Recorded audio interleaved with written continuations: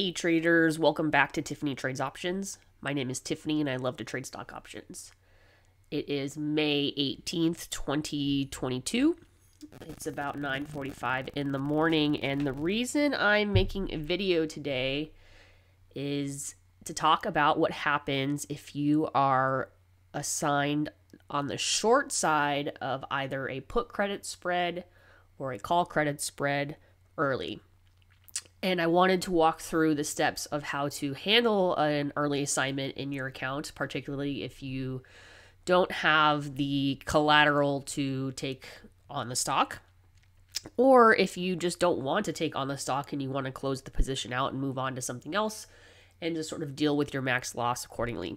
So you guys get a sneak peek into my other main trading account with tastyworks right here. You can see all of the positions that I'm holding, or more specifically, all of the tickers that I'm currently holding, and I'm definitely bag holding a lot of really in the money short put options that aren't doing well, but I've been selling a bunch of calls against them, kind of like what I talked about in one of my last videos for Twitter.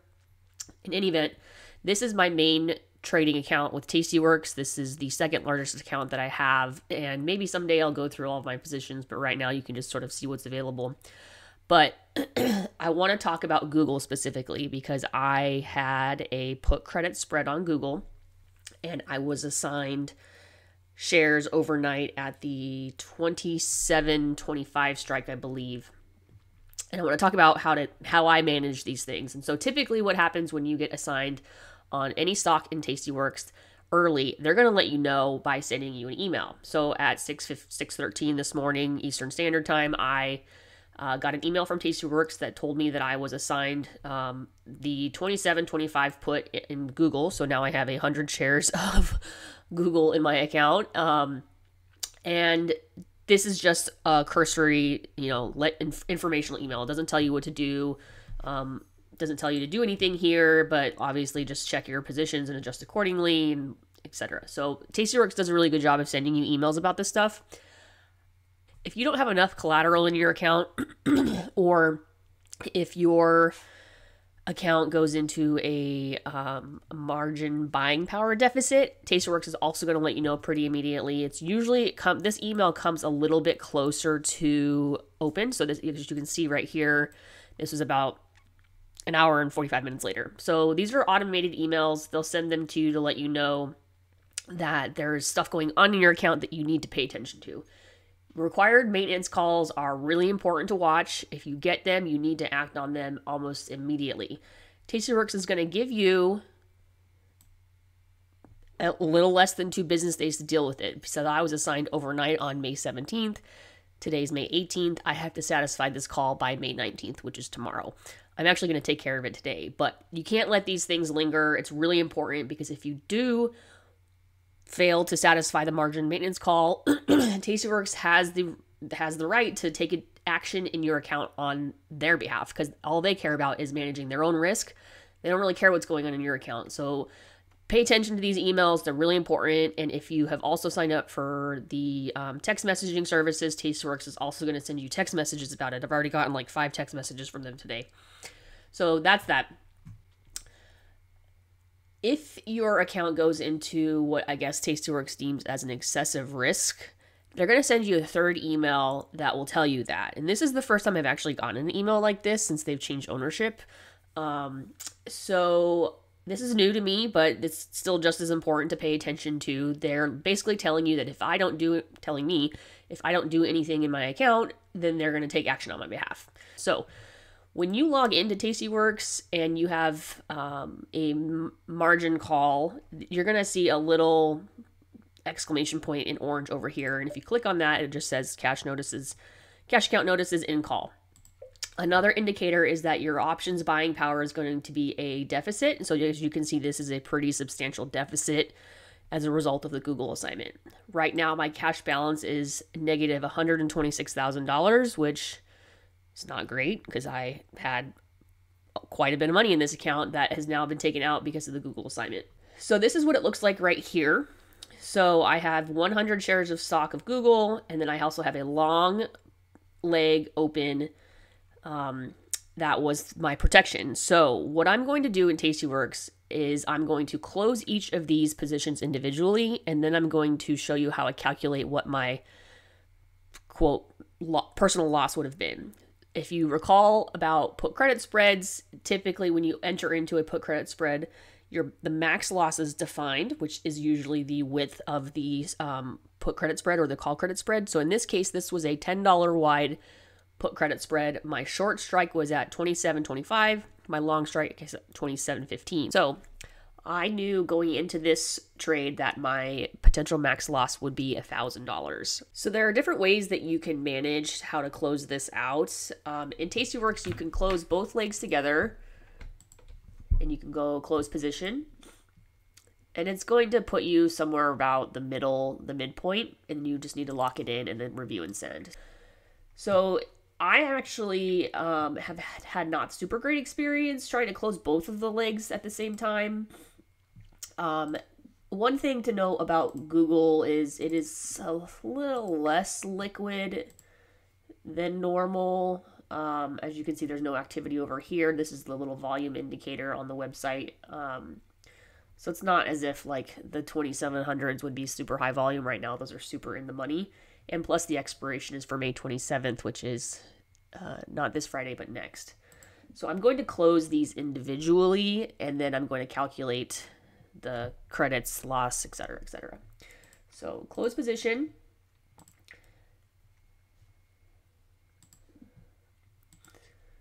Sometimes tastyworks gets a little finicky on the website, so I usually just refresh and start over. There we go. All right, so the midpoint is fluctuating quite a bit. I'm just going to lock this in and try to close.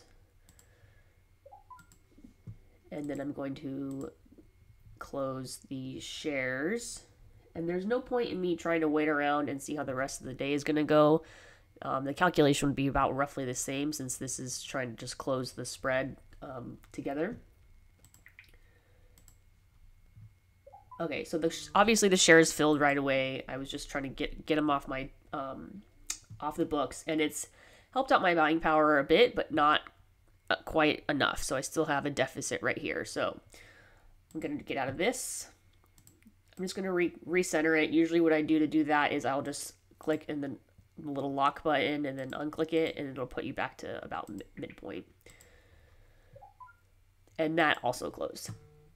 So we're going to go to the activity and take a look. Sold to close 100 shares of Google. Sold to close the long leg of a Google put credit spread. So this is actually, I was trying to piece together the history of this trade. I tend to trade in tickers as the market moves up and down, up and down. So there's a lot of history in Google since the beginning of the year, but as far as this particular put credit spread is concerned, it is a little bit more focused. So I have collected a lot of credit on Google over the year, about $622, but that was a combination of call spreads and put spreads that I have opened and closed and rolled or reestablished after I closed one for profit, etc. So I had to go through this morning to take a look at sort of the history of the position to see what I could piece together, and it looks like I can do that pretty easily. So the colors don't really mean anything other than to help me identify like what went where and how. So for this particular put credit spread, I opened it on April 5th. And I started off with my default, which is usually $5 wide, and I sold it for $135, and then I rolled it on April 14th, so 9 days later. And then for the roll, I collected $222. And so after fees, the total credit collected on the position is $351.99. So just make a bookmark of $351.99 as total credit collected. So we can zoom in here to take a look at this activity. So to calculate personal max loss, I was debited $272,505 from my account. When I sold back the stock, I got $228,213. When I sold back the long put at the 27.15 strike, I got $42,815. Accounting for fees. Okay, so this is just the quick calculation. This is the debit, the initial put option assignment. This is selling the shares for at market value. This is selling back the long option. So right now, the total loss is $1,483.44. If you recall, I collected $351.99 in credit. Credit collected, sold long option, sold shares back. Assignment. So the total loss that I took on this trade is $1,131.45. This is $131.45 greater than the width of the put credit spread, and that can be attributed specifically to selling back each of those positions individually. If you want to get closer to the width of the credit spread, you can try to sell them back together at the same time. But you might not get exactly the width. In this case, I took a $131 greater loss than I initially planned for. But in the grand scheme of things, getting my account back to normal is far more important than $131. And so this is something that I was prepared and planned to do. But in the past, when I've taken early assignment and have had to close credit spreads, I've gotten them a little bit closer to the widths of the strikes. And it has worked out fine. If I really want to get greedy and sort of rationalize with myself that I didn't necessarily take $1,131 loss, I could, put all of the credit here, $622, and it brings it down to $861.44. It's not a big deal at the end of the day for me, which number that I choose or decide to focus on. I will probably continue trading in Google, but maybe not today. I might wait until the share split. I might move on to something else. I might just worry about the current positions that I have open. So that's it. That is how you handle a early assignment in your account in tastyworks, particularly when you don't have the funds to deal with the collateral. So as you can see now, my cash balance is back. My buying power is back. It's not a super great amount of buying power, but that's just because I got a bunch of positions that are buried right now. And I will figure out what to trade now. Now that this account is somewhat back to normal, it'll take a little while for this little marker to go away. I'm sure tastyworks is going to do some review on their side by the end of the day and confirm that the call has been cleared and that the excessive risk has been removed and that the account is back to normal. If you have any questions about early assignment, obviously you know where to reach me. You can email me at tiffanytradesoptions@gmail.com. That's probably the best and easiest way to get a hold of me. If you want to see what I'm trading daily in this account, in my E-Trade account, my Thinkorswim account, and my other small Tiffany Trades Options account, you can join my Patreon, and attached to that Patreon is a Discord server. The primary purpose of the Patreon is the Discord. I post my trading activity on a monthly basis on usually around the first of the month or the end of the month, depending on which day it falls on, to the Patreon, so you can see all of my spreadsheets and see how I'm doing every month, and I give you monthly recaps. But in the Discord itself, I'm just posting my trades. They're not trade alerts. I'm not telling anybody what to trade. I'm not asking anyone to follow me. I definitely don't want that responsibility, but I love giving people insights into how I trade and how my mind works and why I do things the way that I do them. And plus, there's a great community of people in there who are awesome and who are just people that I consider friends now, who I've really enjoyed getting to know, and really glad to have them there. And so I think it's just a good group of people. And So that link is in the description of all of my videos. Just join Tiffany Trades Options Patreon.